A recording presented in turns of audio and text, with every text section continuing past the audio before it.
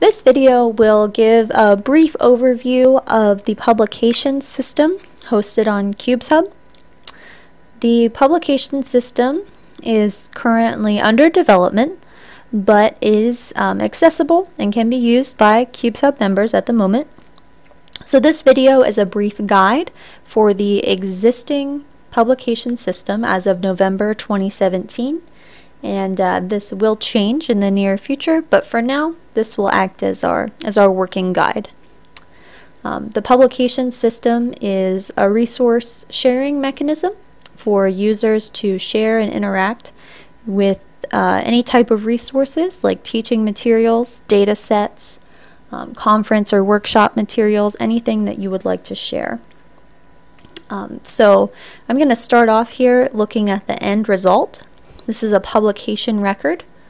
As you see, you have a nice permanent record, a web page for the material with title, authors, an abstract, description, a citation. We are able to tag for searching purposes. And of course up here you can download the materials. These can be files. You can also publish external and internal links and URLs. We also have a DOI service, so if you would like to post your resource with a DOI, you can do that. We have several different Creative Commons licensing options for your materials, and we also provide basic metrics of views and downloads for your resource. So this is the final product that we offer at this moment. So now I'm going to go back and go over the process of getting here. So first I'm going to go to the QUBES homepage. And publications are always going to come out of projects. So projects are workspaces where users can work independently or with a team to share files, notes, and to share updates. But this is where we're going to publish out of. Now to see your projects, you can go to your dashboard. And you should have a My Projects module to go through and view your projects if you know the project that you'd like to publish out of. Or you can publish out of a project that's owned by a group. So in this case, I don't have a project made yet. I'm not ready to do that, but I know I want to publish in the Bird group. So I'm going to go here first. Now because I'm a group manager, I can start a new project. So only group managers can do this, and these next few minutes are going to pertain only to group managers. I'm going to go to projects, and neither of these projects are really going to work for me. I just am focused on publishing this one file, so I'm going to add a project. And I'm going to call it the Bird Pub project. It will give me a URL. I'm just going to keep moving with this.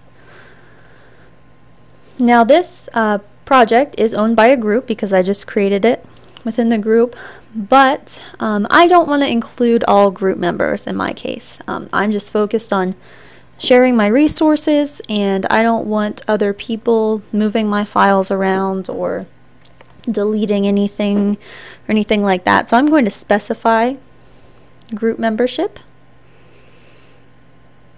and then I can select members from the group list. So I'm going to include this other manager because I know he has some resources he wants to share, and I will just save that.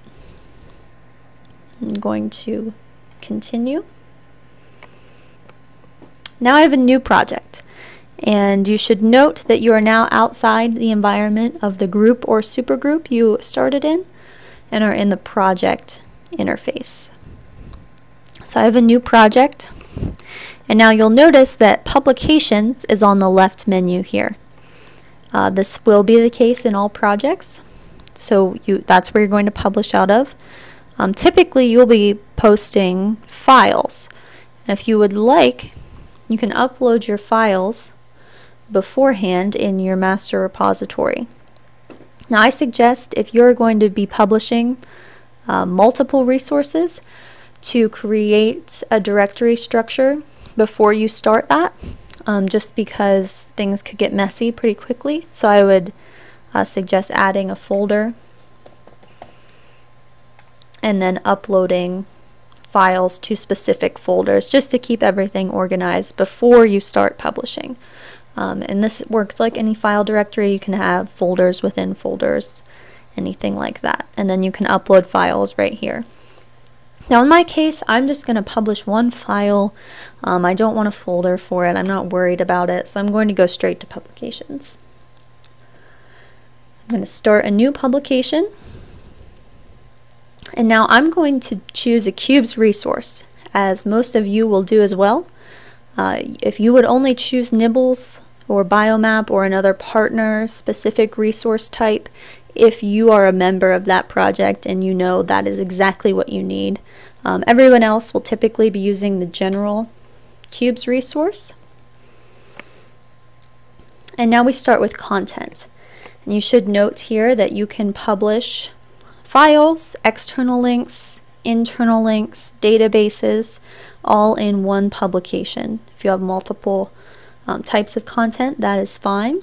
So I have a file that I want to add. Now, if you had uploaded things prior, you could look through your master repository, see that folder I just created, and choose your file. I didn't do that. I want to do a quick upload. So I'm going to choose the file from my hard drive. I want to publish this image right here. And then you can choose to put it in a specific folder as well. If you forgot something, you can add it to a folder. I'm just going to put it in my home directory. We'll just wait for it.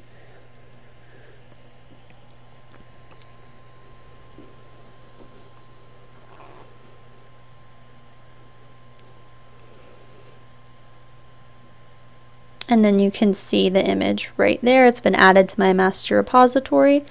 Now I'm going to select that and save. And then related to my image is this site called google.com. Oh, you need that HTTP. Great. So I'm going to attach that link as well.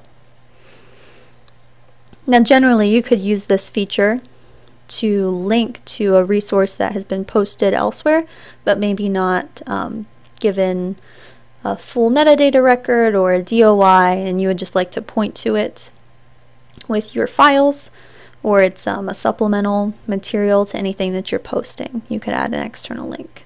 You can also add other QUBES resources here, or databases if you've constructed databases on the hub. But that's it for us, so I'm going to keep moving. And now if you use an external link, you should note that there's an autofill feature from the website's content, but that's not quite relevant. So my image was of forking a pub, so I'm going to call it that. My abstract is very short, maximum of 250 characters. So I'm going to give a really brief description.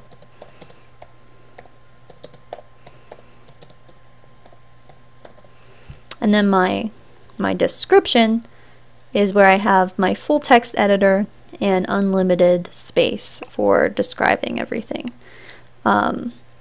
So here is where you can get into a lot of detail. I don't have a lot of detail about this picture, so I'm going to put this in here a couple times. But if I wanted to, I could add a link out to something else that it's not included in my publication. You have a lot of control in this description here. This is really the meat of what you want people to know about your resource. I'm going to hit next. Then I add authors. The default list is displaying from your project team. So I'm the author, and so is Drew, so I'm going to add him. But there's someone else who's not a part of my team who's an author. So I'm going to look them up in QUBES. It's there. I'm going to add him. And you see it's easy as that to add the author even if they're not part of your project. Additionally, if someone is not on QUBES, you can add them as well. Right here, you just need to include all of their information. First name, last name, and institution. And then you need to save the first ones. You also have the option to reorder your author list, and you can edit them and delete them right here in the corner. So that's set. That's how I want that to go. This is just notifying you there will be group ownership of this publication, and I'm submitting this, so my name is here, but this does not appear on the publication record.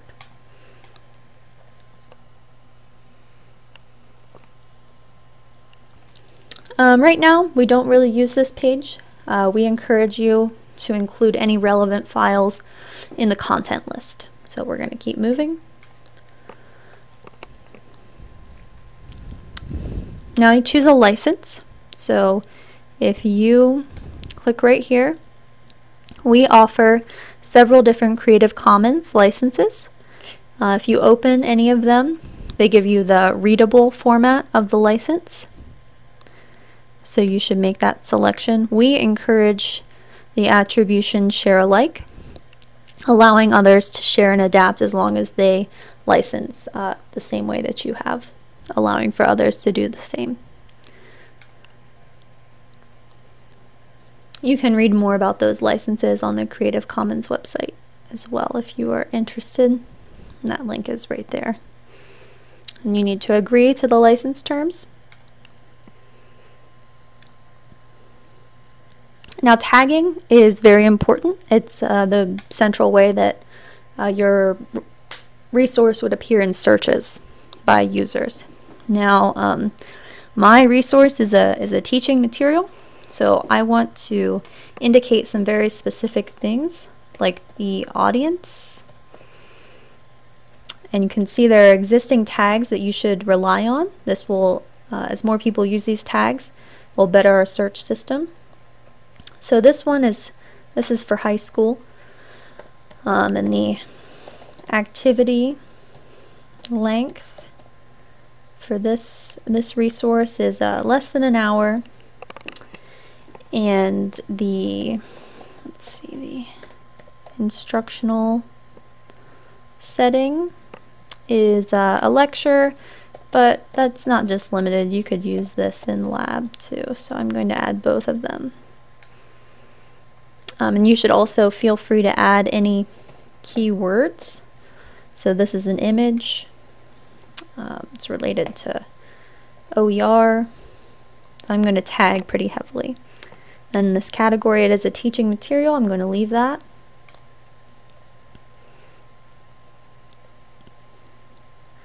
If you have versioned your resource, you should include release notes to say how you've changed it. This is specific to, especially important to FMN participant products when participants modify existing resources for their classroom. This is where those changes should appear to really help people understand how you customized the resource. I don't have any. This is my original image, so I'm going to keep going. And then you can review your publication. You can actually go see what the record would look like to make sure you're happy with it. And if you're not happy with it, you can go make changes. I'm pleased with that. I want it to publish immediately, so I'm not going to add a date there. I want a DOI, so I'm going to leave that unpublished. I don't have any comments, and I agree to the QUBES terms of deposit.